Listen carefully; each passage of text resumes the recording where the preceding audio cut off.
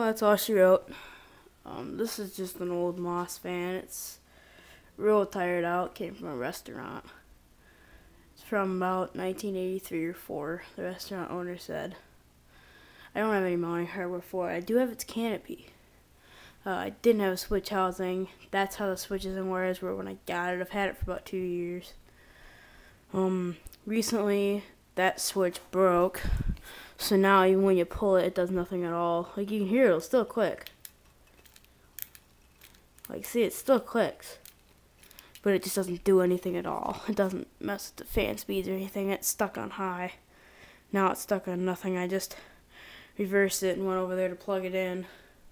And she made a nice little pop and popped the breaker. So then I put it back and forward and tried it again and it wouldn't turn. I think she's done for. This fan had a lot of issues anyway. Its blades are going on another fan. Maybe I'll put them on the Diamond Crystal. That'd look kind of cool. There's the Nader Spirit of Saturn copy, which is getting that light. That light is what was on that when I got it. But, yeah. No, sorry, that's backwards. That's the light that was on that. That light was on a ceiling fan similar to this one, but a white version of it. Anyways, I guess that's it for the Moss fan. She's dead. This video will most likely be called The Moss's Last Run. Like you can see, it still spins fine. Had pretty good bearings in it and everything.